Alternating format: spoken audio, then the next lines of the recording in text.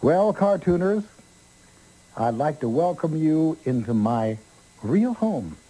This is where I live. And we're all set up for Christmas.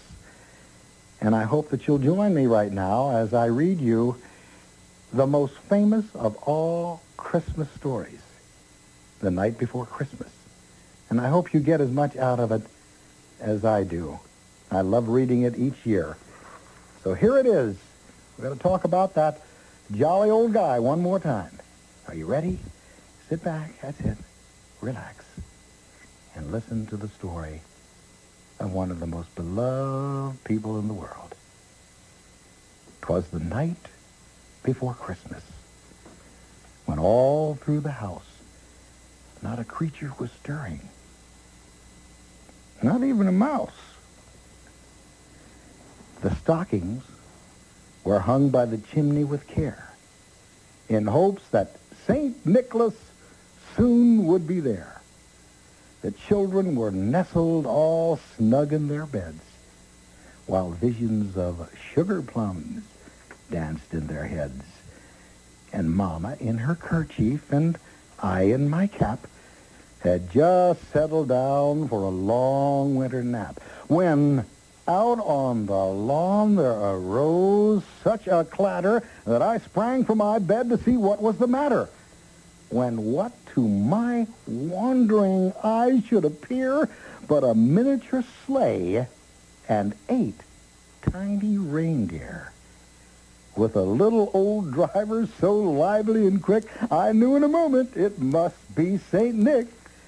More rapid than eagles his coursers they came, and he whistled and shouted and called them by name. Now Dasher, now Dancer, now Prancer and Vixen, on Comet, on Cupid, on Donner and Blitzen.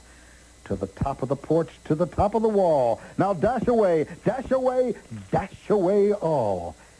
As dry leaves before the wild hurricane fly, when they meet with an obstacle, mount up to the sky, so up to the housetop the coursers they flew, with a sleigh full of toys and St. Nicholas too. And then, in a twinkling, I heard on the roof the prancing and pawing of each little hoof.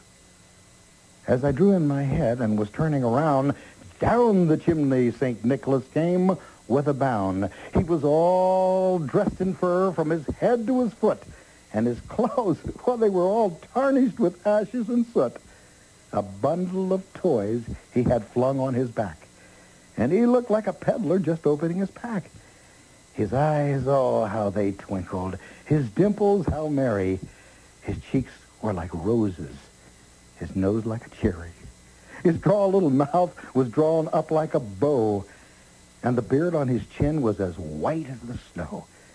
The stump of a pipe he held tight in his teeth, and the smoke, it encircled his head like a wreath.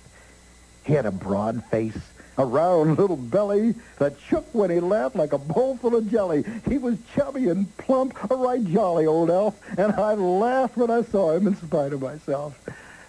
A wink of his eye and a twist of his head soon gave me to know